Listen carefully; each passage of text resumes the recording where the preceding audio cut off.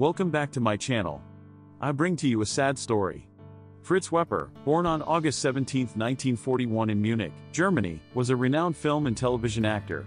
He is best known for his role as Inspector Harry Klein in the long-running crime series Derek.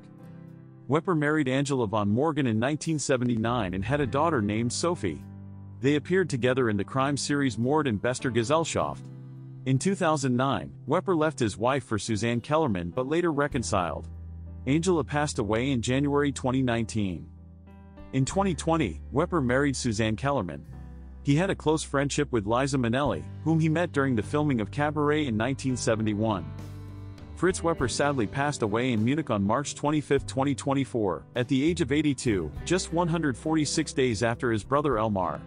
He is survived by his wife Suzanne and their daughter Philippa, as well as his daughter Sophie and granddaughter.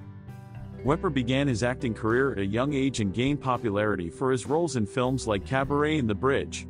He played Harry Klein in Derek and Mayor Waller in Himmels Willen. Thank you for watching. Please subscribe, comment, like, and share for more content.